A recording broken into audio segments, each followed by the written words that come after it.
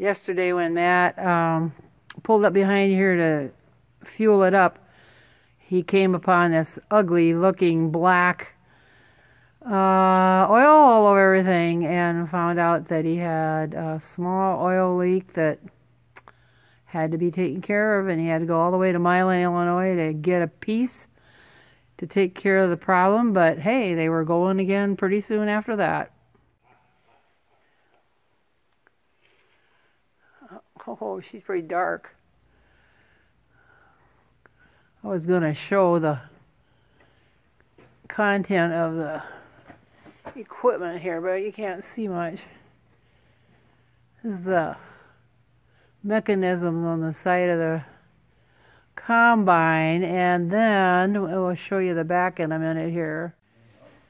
If you remember, this is what the back of the combine should look like, thanks to the little apparatus that Matt put on the back, and it blows all the crap off of the back and no oil. So anyway, there we go. Life keeps going on.